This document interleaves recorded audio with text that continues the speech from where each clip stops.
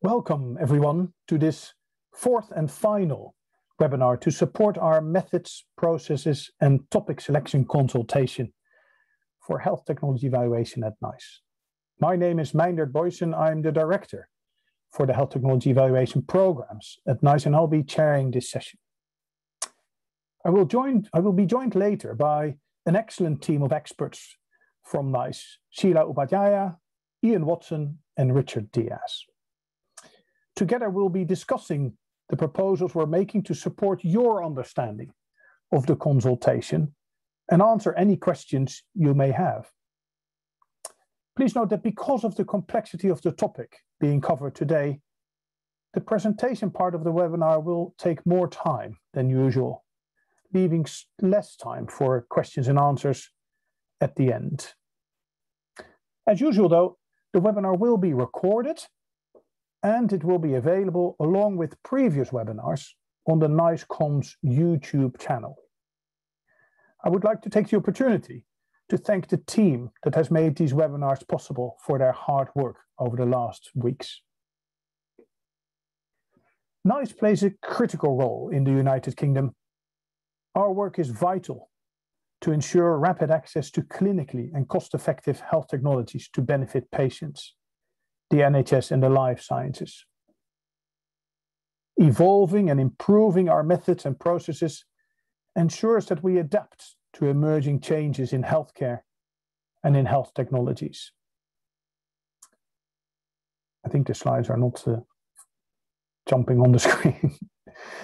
I'll continue anyway because we don't have that much time, but you'll see the slide in a minute. Our overarching goal is to improve the health of people using the NHS and the social care systems. And of course, in doing so, we support equitable access for people using those services. You'll find, if you've read our proposals, that there's a real clear benefit for patients through what we propose, such as prompt access to innovative health technologies and easier ways to contribute to the work we do. In the same way, for people working in the life sciences, they'll find a responsive, flexible, and predictable way of working with us. And they, of course, will also see flexibility when the evidence they're producing is difficult to interpret and to analyze. We recognize that through our proposals. And finally, for the NHS, these proposals will ensure a fair, equitable, and evidence-based access to innovations. And of course, in the end, as it is important for our role, it should lead to technologies that are clinically effective. The adoption of those technologies and value for money will be supported through our proposals. I'm confident that these changes to the methods will support the ambition laid out by the Prime Minister in his life sciences vision, which was to make the UK the best place to discover, develop, test, trial, and launch, and in the end, adopt new technologies. Now, today's webinar will be specifically talking about modifiers. Most of you will be familiar with the terms methods and modifiers in the context of health technology evaluation. But for those of you that are not so familiar with it, methods are the principles for health technology evaluation, assessment and appraisal, as we tend to call it within NICE, but also across other organizations that do the same job. The methods present the concepts which underpin each stage of evaluation, and they explain what evidence is required for decision-making. They're really important to ensure consistent decision-making and trust in the guidance we produce. Now, modifiers are factors that can influence or potentially change decision or recommendations that our independent committees make, and they can be qualitative or quantitatively expressed. In the next few slides, Ian Watson and Richard Diaz will expand on how the methods and specifically the modifiers are being used within our work and how they're changing in a way that is supported by the best available evidence. In the end, these changes should reflect what society values and should represent a fair and equitable way of making decisions in the NHS. After the presentation by Ian and Richard, we'll be coming back to you for the questions and answers. Over to you. Yes, thank you, Minder. So as you mentioned, Richard and I will be focusing in further on some of the modifiers that were being considered in the current consultation. So as you heard, modifiers are those factors that our committees think about when appropriate, when they're thinking about the clinical benefit and value for money of a treatment or a diagnostic or a medical device. And they influence or they change how we think about the evidence, the clinical benefits, the value for money, or they can influence or change how we reach a conclusion or make a recommendation. As mentioned, they can be either qualitative or quantitative. And what that means is that a quantitative modifier is one that can be expressed in numerical terms as a number or a value, whereas a qualitative modifier would be one that's more a deliberative approach, where the committee would discuss it and explore it as part of the decision as a whole. I think the important thing to remember is that whenever we apply a modifier such that we give extra weight or extra benefit to a particular technology, such as allowing a higher cost effectiveness estimate, that leads to displacement elsewhere in the health system. So it impacts on the other treatments elsewhere in the NHS, because the NHS doesn't have an infinite amount of resources. Every time we recommend a new treatment, the money that's spent on that can't be used again. That's true of all recommendations, but it's particularly true when modifiers are applied to give extra weight, because the impact of that treatment becomes greater. There's a greater effect of displacement. And that means we must apply modifiers cautiously, and we consider they should be applied in exceptional circumstances. So normally consider that the benefits or health effects of a technology are valued the same whenever or whoever they arise to. But we consider that modifiers then are applied as an exception. The aim of using a modifier is to acknowledge extra value that society places on the type of health gained from the treatment or health technology that's being evaluated. I think we might have, carry on. Firstly, just to say that our committees can take into account any of the relevant considerations for a given evaluation, but there are some specific considerations or modifiers that we explicitly ask the committee to consider within our current methods. And those are illustrated on this slide here down the left-hand side. But to focus on two of these in particular within our current methods, many of you will be familiar with the modifier that we term end of life, or consider for treatments that extend life, or life-extending treatments that are for conditions that are near the end of people's lives. And that's what we would refer to as a quantitative modifier, because that allows for extra weighting to be applied to health benefits of up to 1.7 times, that's similar to saying that a treatment could be recommended with cost effectiveness levels up to £50,000 per QALY gained. And that means that in this case, we're placing more value on health gains generated by treatments that benefit people at the end of their lives. Another modifier to focus on is that of uncertainty. And this refers to the fact that committees should be more cautious about recommending a treatment when the evidence is less certain. And the reason we say that is because uncertain evidence means that people could be put at risk. That could be either the people having the treatment or other people whose care might be displaced by the new treatment. So those are two of those key modifiers. In the case of uncertainty in practice, we know that that's a complicated area and it needs a very nuanced discussion. This is particularly the case when evidence generation is difficult, as we'll explore later. At the first stage of the methods review, we explored in particular detail three modifiers. And at that stage, we were aiming to determine what should change in NICE's methods, whereas in this stage, we're moving on to how these changes should be implemented. So of those three, the first is that of severity, which we're going to explore in some more detail in the coming slides.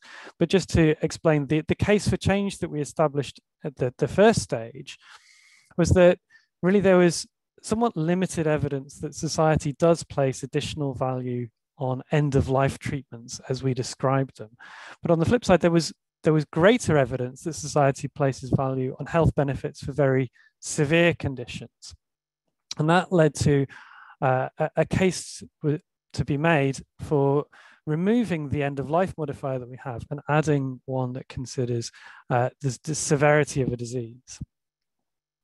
The second of the three is around health inequalities. And again, the review identified evidence that society, or the UK population, has an important priority for a fair distribution of health across society.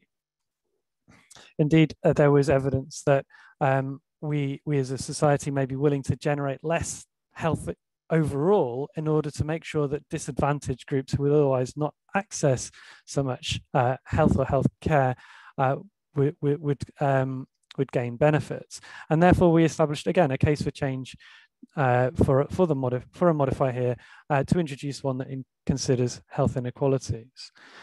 And thirdly, uncertainty. I talked about that on the previous slide, that we have a modifier here for uncertainty, but we identified a case for change to clarify the circumstances and confirm those circumstances where committees can apply flexibilities and considering greater uncertainty when evidence generation is particularly difficult. We consulted on those cases for change, and the responses we received were largely supportive. Although that did depend on, in stakeholders' view, on how those modifiers would be developed at this next stage.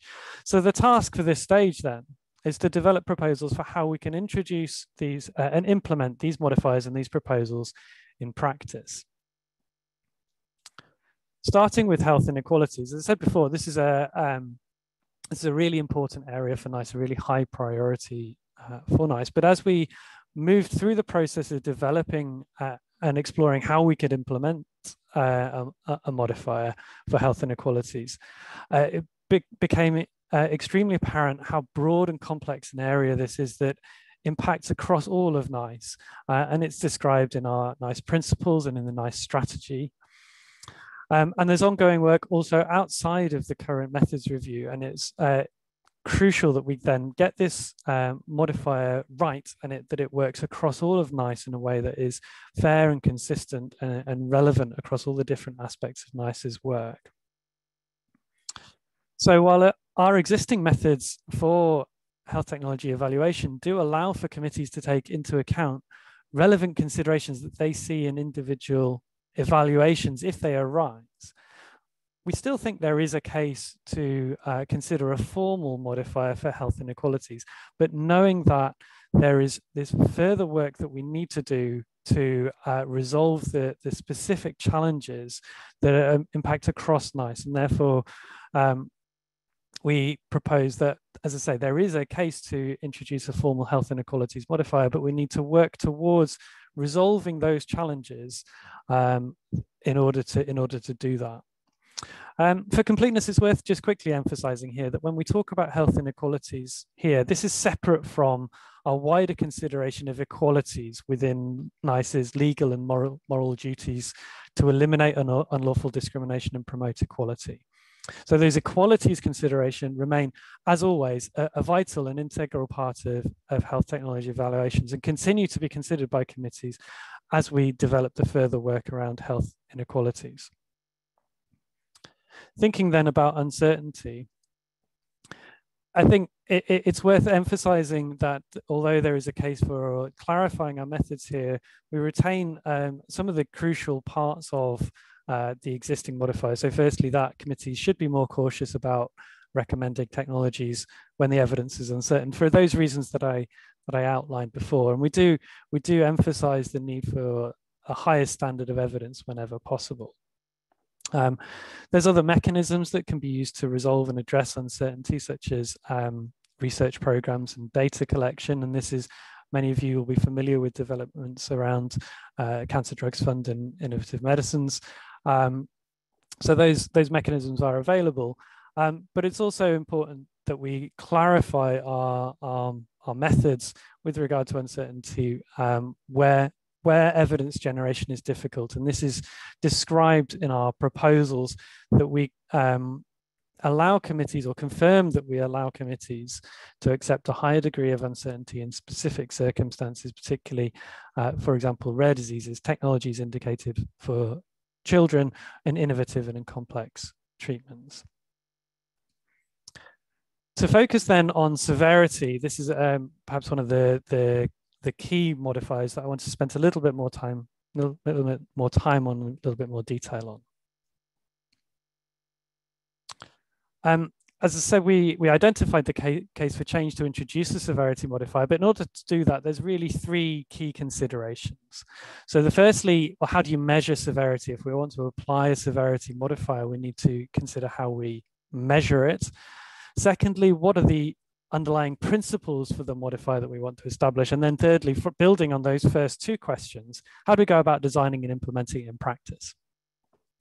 So how do you measure severity? Well, at the first stage of the methods review, we explored a number of options and another number of different methods. And the one we have moved towards is that of QALY shortfall.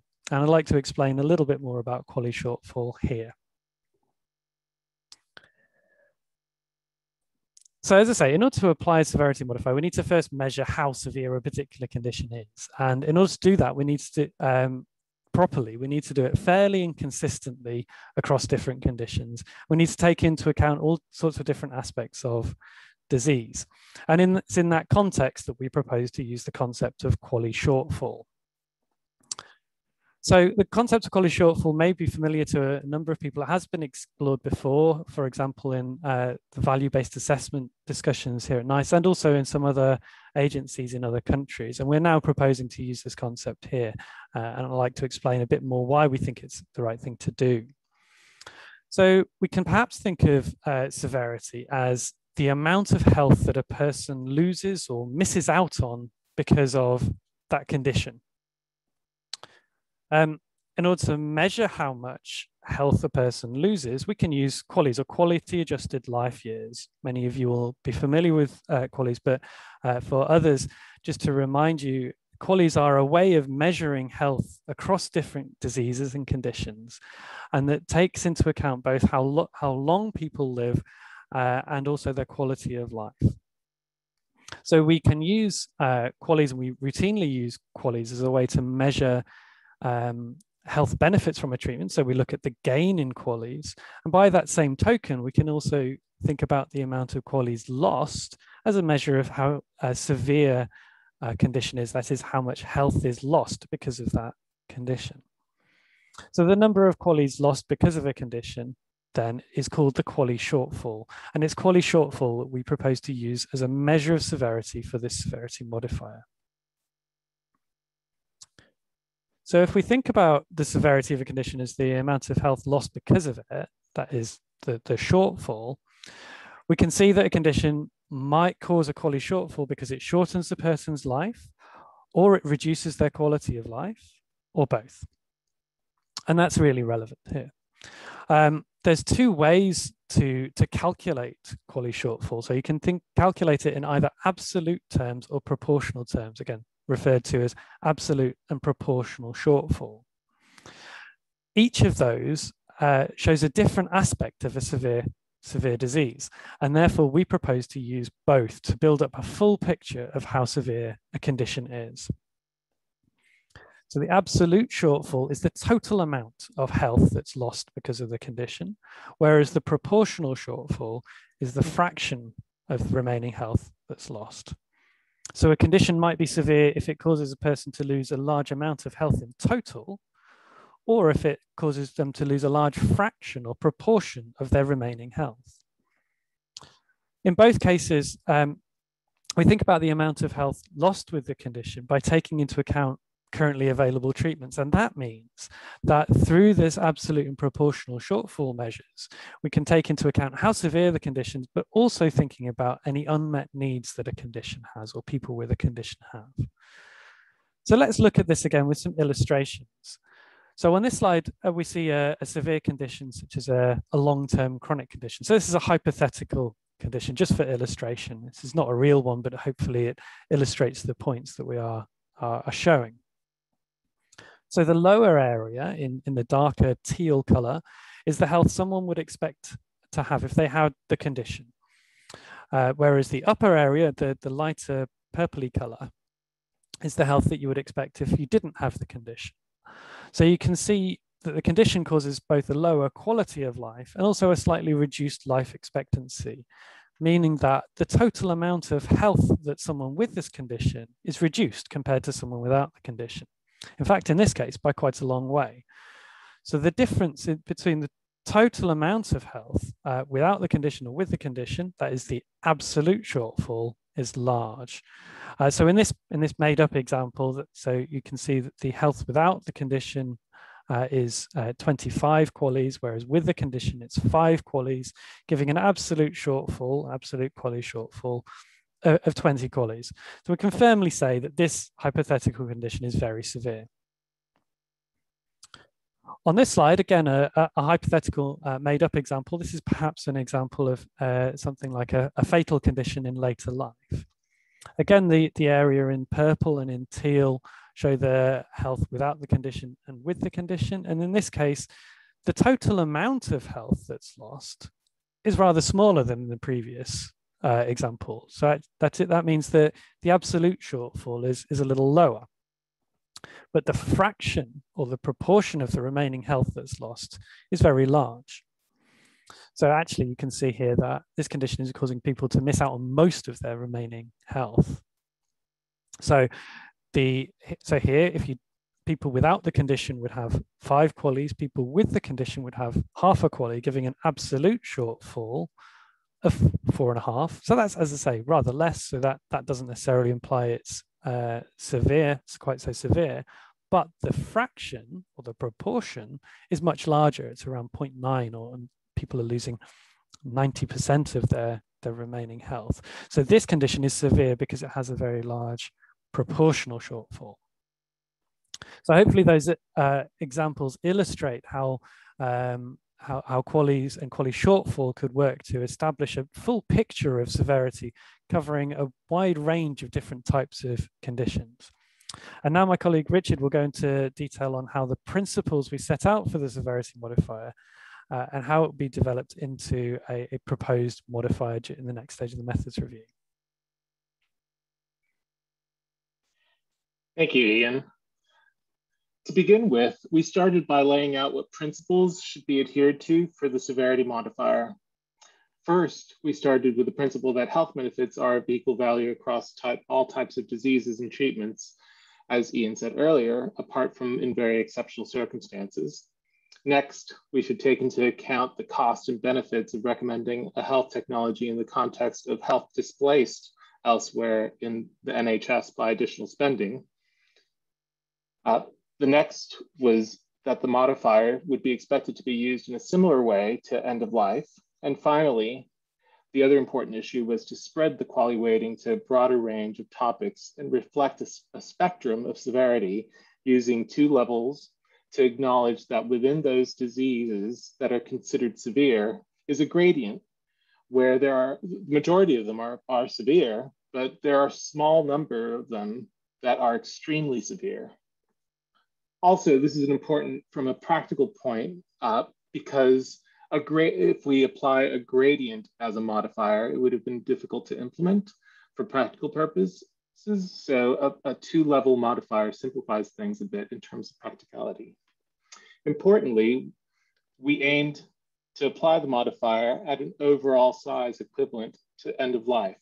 That is, looking back on previous appraisals and calculating how much additional weight was given to all of end-of-life topics, but shifting it and spreading it across all the topics so that that would be captured with the new severity modifier. The principle was key because it avoids increasing the displacement and opportunity costs so that the impact is the same on the NHS as end-of-life was.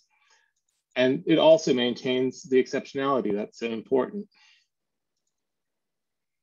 Before we move on to how the severity modifier was developed, a word on displacement and on the magnitude of additional weighting that should be given to severity. At the moment, there is limited evidence on the opportunity cost trade-off that society is willing to accept by placing a high weight on severe conditions. We don't have the research available to define the magnitude or overall size that additional weighting should be in the context of the NHS, or how much of an impact that additional weighting would have across the NHS. Therefore, we're keen to conduct the research necessary to inform the degree to which society favors severe diseases, considering the health benefits that might be displaced as a consequence, and the quality weightings that should be applied for severity. This research could inform future modular updates to NICE's methods. But for now, without this evidence, it made sense to use the additional weight applied across end-of-life topics as the basis for the weight which is used in the severity modifier proposed. So how did we develop the severity modifier? We began with the principles mentioned before. In particular, we focused on exceptionality as the principle where a small number of treatments for the most severe diseases gets the highest weighting, and a slightly larger number of treatments gets a medium severity weighting, but the majority of topics do not, as seen in the pyramid on the left-hand side of the screen. Next, we calculated the absolute and proportional shortfall for all topics between 2011 and 2019. This can be seen on the right-hand side of the screen. And the horizontal axis is the absolute shortfall, while the vertical is the proportional shortfall. As mentioned before, absolute shortfall is measured in QALYs lost from disease, and proportional shortfall is a fraction. So that number will be between 0 and 1. When we place the previous topics on the graph, this gray area that you see was the general distribution of the treatments evaluated. Unfortunately, we can't show you the specific points due to confidentiality, but within these topics, we also looked at a variety of categories, including whether treatments were for children's diseases, or whether they had been given end-of-life weighting, or for orphan medicines, that is treatments for rare diseases, or ATMPs, otherwise known as advanced therapeutic medicinal products, which are defined as cell and gene therapies. So keeping the idea of exceptionality in mind,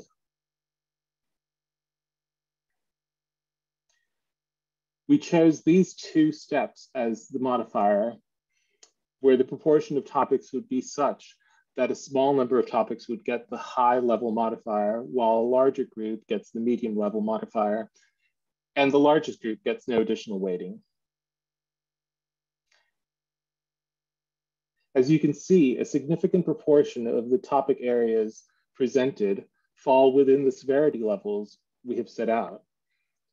Medium severity is defined as an absolute QALY shortfall of between 12 and 18, or a proportional QALY shortfall between 0.85 and 0.95. And the high severity level is defined as an absolute QALY shortfall above 18, or a proportional QALY shortfall above 0.95.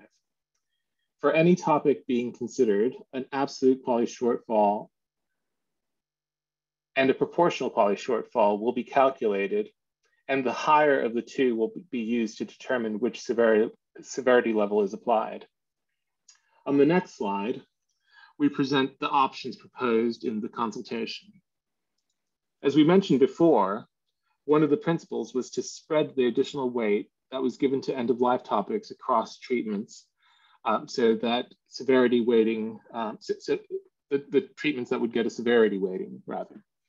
In option 1, we keep the weight used for end-of-life for the highest severity, so 1.7, which is similar to saying that treatments can be recommended up to about 50,000 pounds per QALY gained. And for the medium severity level, we apply a weighting of 1.2, which is similar to saying that treatments can be recommended up to a range of 35,000 pounds per QALY gained. So no additional weighting means that the usual levels within which the committees can recommend a treatment as being cost-effective apply. Option 2 differs from option 1 in that it narrows the difference between the medium and the high severity levels. So for the medium severity category, we apply a weight of 1.25, which would be given, which translates to roughly about 37,500 per quality, whereas to achieve this, though, we needed to reduce the weight applied to the high severity topics from 1.7 to 1.5, which translates to roughly 45,000 per quality. And remember, there are more topics in the medium category, so small changes in that group have a lot larger impact on the mean weight per appraisal, which is why the medium weight increases from 1.2 to 1.25, while the higher weight changes from 1.7 to 1.5. And we acknowledge that these are two of many ways that we can achieve this, to achieve the same average quality weighting. But these were the two options that brought us as close as possible to the mean weight per appraisal that we saw with end of life. As you can see in the bottom row, the mean weights per appraisal are all very close, which was exactly the intention. So what is the impact of these changes? Overall, we anticipate that the impact will be a positive one, which supports innovation overall for treatments with the most severe diseases over a broad range of conditions. This will, of course, depend on the line of treatment and the availability of, and efficacy of current treatments within the NHS at the time. A severity modifier is likely to apply additional weight for those severe diseases where there are currently limited treatment options. Where before end of life mainly was applied to cancer treatments, severity now will expand the availability of a modifier to other types of diseases. So it encompasses the majority of end of life cancer treatments, plus more cancers, probably at earlier stages of treatment, and non-cancer diseases such as severe epilepsy, multiple sclerosis, and severe genetic disorders. Additionally, the modifier provides clarity on the value that's attributable to the new treatment, allowing for early company and stakeholder engagement. Finally, how are the modifiers we have discussed being applied in each program within the Center for Health Technology Evaluation? So for technology appraisals, the modifiers presented will be applied as directly described. For medical technologies evaluated through the MedTech evaluation program, which uses the cost-saving decision rule, the concepts of quantitative quality weight or qualitative modifiers that allow a higher ICER are not applicable. Nevertheless, it's appropriate that the committee can take into account relevant factors in its deliberations in line with societal values. Therefore, the modifiers described are not applicable as quality weights, but should be considered deliberatively within decision-making. It may not be necessary to quantify severity using absolute and proportional shortfall for medical technologies. For diagnostics, the uncertainty consideration is relevant, so is applied as described, and will be considered proportionately for the context of diagnostic technologies. We anticipate that the severity modifier will not normally be applicable in diagnostic situations, and further work is needed to explore elements of value that are relevant to diagnostics, and this work can be explored in modular updates, potentially combined with genomics. Finally, highly specialized technology evaluations are built on a different ethical and normative principle, and so uses a different decision and modifier framework based on different costs per quality level, and which takes into account the magnitude of benefit associated with the technology. And therefore, the current modifiers presented would not apply. This concludes our presentation. I'll hand it back to Mindert. Thank you very much, Ian and Richard, for an enormously clear presentation. I must say it brings the consultation to life for me, having even been part of this for so many weeks and months. It is great to hear it explained in such a clear way. Richard, you can turn your camera back on for the panel session. Thanks very much to all the attendees for putting questions in the Q&A function. As said before, we have some time to go through them, but maybe not as much as we had with other webinars. The first question, perhaps to Sheila, and welcome, and thank you very much for participating. You're our rare disease expert, so perhaps we should start with a question that focuses on that area. So what do these modifiers mean for rare diseases? We saw Richard present some of this in one of his slides, but can you elaborate a little bit? Thanks, Minder, and thanks for the invite to attend the webinar. I think for rare diseases, this is a massive step towards the recognition that some rare diseases have felt has been missing in terms of the standard technology appraisals approach. So I think the proposals provide some really important benefits for rare diseases. Although we found that there was no real evidence for the rarity modifier per se to provide an extra weight, we have felt that most rare diseases are significantly severe in line with the multiple comorbidities that are often associated with them.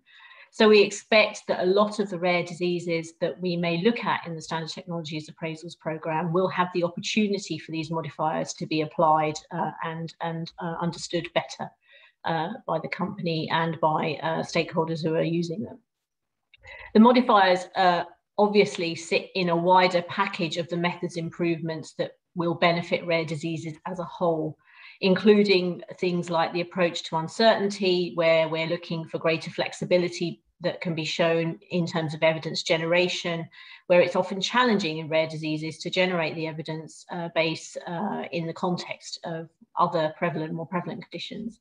And then we think being able to continue to support the broader evidence base that can help address those key challenges that rare disease have, such as real-world evidence, qualitative evidence, all of those things combined provide a much better platform for rare diseases to be given the flexibilities and the approaches that are needed in the kind of entirety of the methods. So I think there's a real opportunity here for rare diseases to get some helpful support in navigating the path through STA. Thanks very much, Sheila. That's very clear. Taking some questions also from the audience there. The first one, and this going back to the very beginning of what we said, how do we define society when we think about the preferences that we're trying to express? Is it users of the healthcare system, taxpayers? The attendee says, whilst cost burden the healthcare system, values are gained by patients of an individual condition.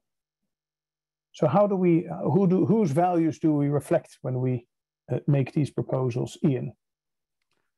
Yeah, thank you. This is something that's really important to debate, isn't it? And it's something that we know that is really important across all of what NICE does, because we operate for the benefit of the NHS and for the society as a whole. And I think the question around how we define society, there's a number of different aspects to it. So one aspect of this question would be, where would we get the evidence from for societal value? And much of the evidence comes from things like surveys and choice experiments and things like that, some of the evidence that we've seen already. And Richard also referred to evidence that we want to explore as well, new evidence that we want to generate. And our objective there would be to make sure we really interrogate exactly this question of what do we mean by society and how can we go about capturing that view. I think some of the points the question raises around the impact on the healthcare system and patients, I wouldn't necessarily make that separation in quite that same way, because we know that although a cost burden does impact on the healthcare system, it does then by extension impact on people. and other users of the health service, because their care can be displaced. And we see this also in EQ5D, that again raised by in the question, that we look at how society values, or how people value particular health states, looking at the general population. So I think there's an important need for us to take quite a wide view of this, and not we wouldn't necessarily focus on individuals or specific patients, but look at the general population or as society. And that's why we use this rather broad, undefined term. But as I say, a really critical thing for us to do as we explore further research is to really interrogate that question further, and make sure we are getting the right view of the right people in representative ways. And of course, we're doing more work, aren't we, in this area through our Nice Listens initiative. Again, another question about kind of the beginning of your presentation. When we talked about uncertainty, you mentioned innovative treatments. Ian, how do we define innovative treatments? Again, that's something that's been really important across a number of different areas, a number of different occasions. So there is some description of how we refer to innovative treatments in the current methods guidance around step changes in health in healthcare, and that's something that we haven't really proposed to make changes around. And the objective, particularly with the uncertainty modifier, which is where this comes in, so it comes in through the ability to provide flexibility for the uncertain evidence in the case of innovative treatments. We deliberately don't go too far in defining that, because what we want is a set of methods that are future-proof and are flexible for our committees to apply their expert judgment, which they've been doing so successfully for so long.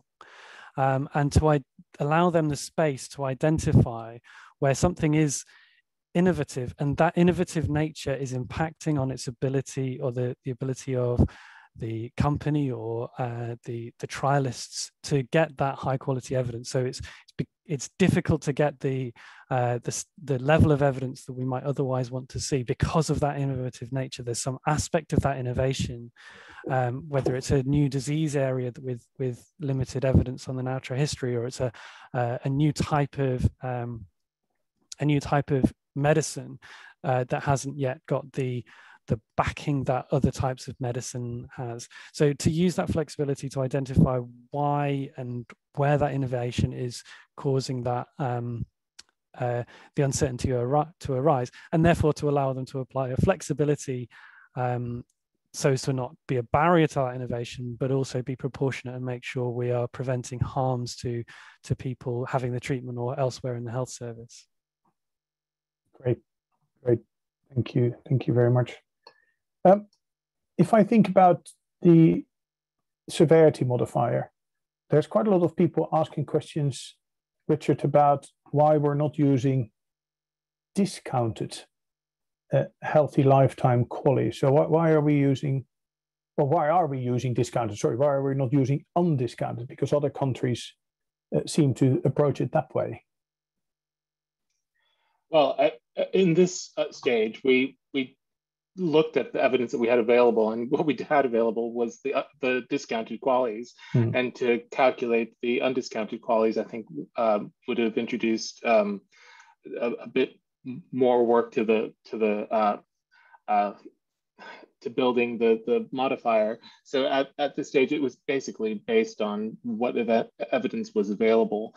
That said, it is possible to envisage a severity modifier that uses undiscounted, but there's I guess that's an idea for future work where we can go back and recalculate all the different the undiscounted QALYs for the previous topics. If I could just add to that, I think as well as the pragmatic approach, there is a sort of normative basis for that, and it's really very much that the principle of discounting is common. So the rationale for using discounted QALYs in a severity measure is very much the same as the rationale for using discounting anywhere. That we consider that there is a time preference. So for people who might not be quite so familiar with discounting, this reflects the idea that people would prefer to have benefits now than later. So, and I think that applies across the board within our evaluations. And it also applies if a health technology had a particular harm. So that would also be, those qualities would also be discounted. And by that same token, we would then suggest that the harms of a condition, the impact of that condition on people's health in the future would also be subject to that time preference. So there's a sort of a normative underpinning. So notwithstanding how other countries have chosen to approach this, that's the sort of the reasoning behind why we've chosen to take that on, take that approach. But again, in common with all of these proposals, this is something that we are presenting for consultation. We're very happy to hear if others have views, different views, or consider that a different approach should be taken. Very, very helpful, both Ian and Richard. Some people ask who are supposed to provide the quality shortfalls. Is it companies? Is there other evidence that people can put to us to show the severity of a disease?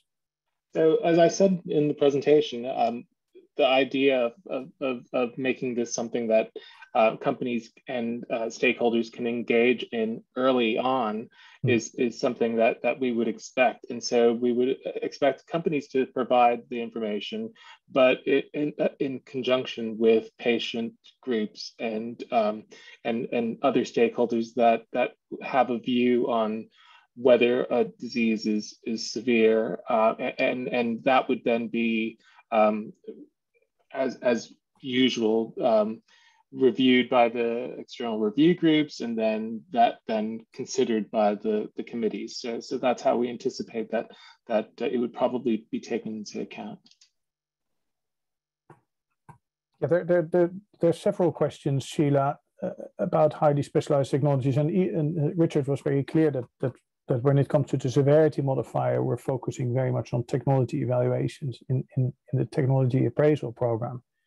But rare diseases fit in both TA and HST. So we're talking here, when you talked about rare disease, you're talking really only about the technology evaluation, the technology appraisal program. Correct. That's good. That's good to have clarified. When there's, I think Ian, you mentioned early on in your section about research that we're doing in the area of societal value for severity, and there's some people asking about when that might be available.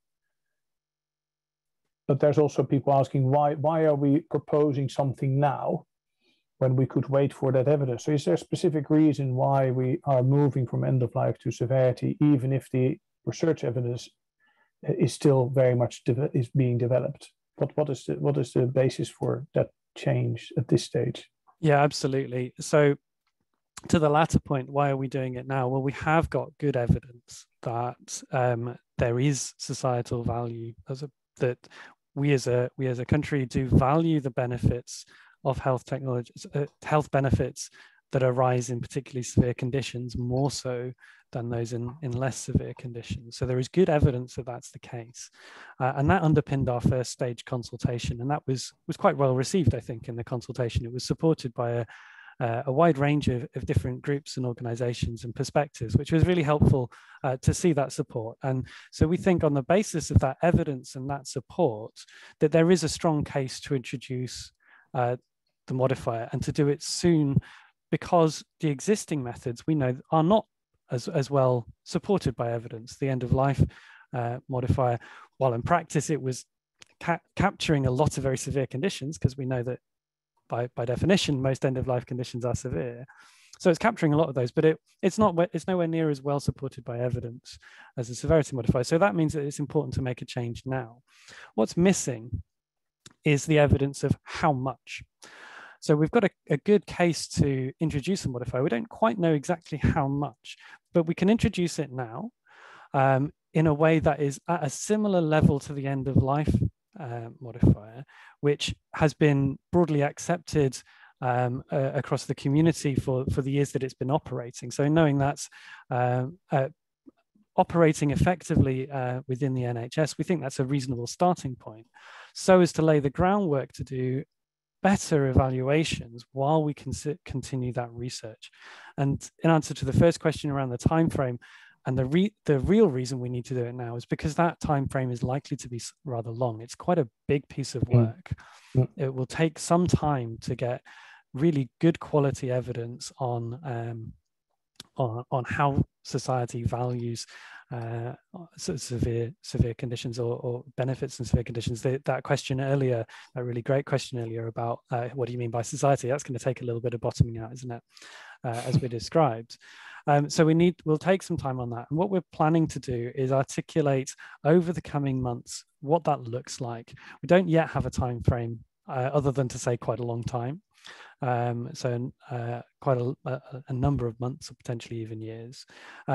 We don't have an exact time frame yet, but we will be articulating over the coming months what that looks like and how it's likely to shape up. There was a specific question about Richard, about the proposals from 2014 when we came with value-based assessment. Are these proposals very different? The way we're positioning them, the way we're laying them out? I mean, I think they are different, and certainly they're more fleshed out than they were in 2014. And a lot more input has been taken from external stakeholders. So yeah, I would say that, are they? I think they're also different in substance as well. Yeah, it's not a complete change, but it's an evolution of what was proposed back then. That's a really good point, Rich. I think for me, one of the really key ways that this is a development from the 2014 is the proposal to use both absolute and proportional shortfall within one modifier, reflecting different aspects of that same thing, whereas the value-based assessment approach tended to look at them a little bit separately. And what we have here is that we are articulating a little bit more clearly exactly what we mean by that and why it's beneficial to use both in one go. One of the reasons being that they can each account for others, the shortcomings of the others or the limitations of the others. So where absolute shortfall is strong in a particular type of condition, proportional shortfall is particularly relevant in another type of condition. And we can use those both together to build that full picture within that more defined, more evolved modifier. And I think it's safe to say that we're the first organization that's proposing this combination of absolute and proportional shortfall to reflect severity.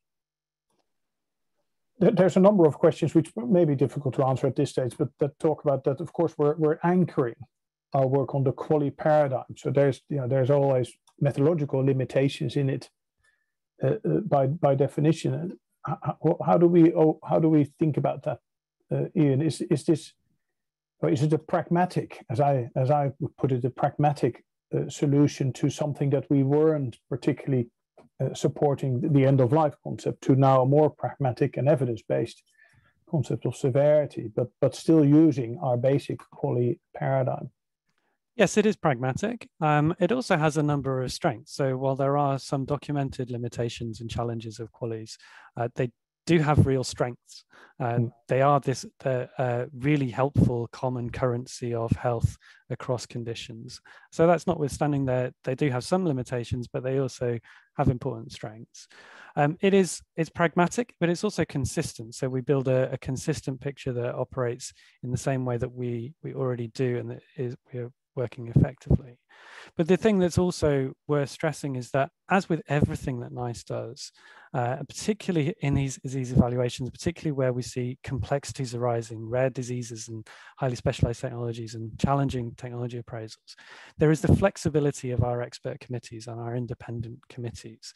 So they can look at the QALY evidence, the QALY shortfall in this case, or the QALY gains in the case of particular treatment, in the context of what they're hearing from patient groups, from patients, from experts, from stakeholders, to really put color to that.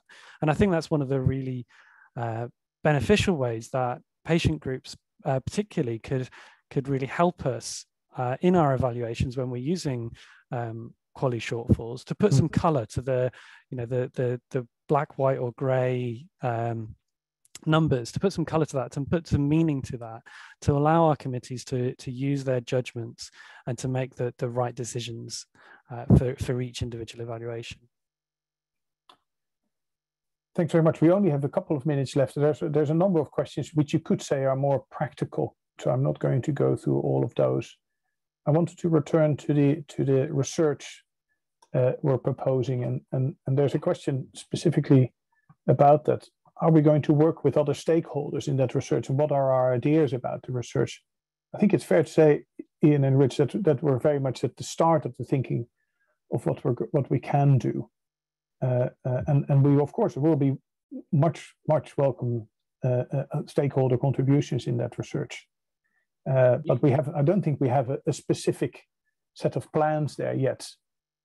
Yeah, those plans are still being worked out, but I think there's an absolute expectation that external stakeholders will be involved, and that it won't be a black box when you get the final result. Everybody will be as involved as we can get them to be. Indeed, if there's one thing that we do know about the research, is that we will involve as many people as we possibly can. That is brilliant. That's a great end to this webinar. Ian, Richard, and Sheila, it's been so informative to hear you talk about what are really complex proposals, as we said at the beginning. We very much encourage everybody to continue to participate in the consultation, and we've got a final slide that shows where you can share your views. They're on www.nice.org.uk/methods-review.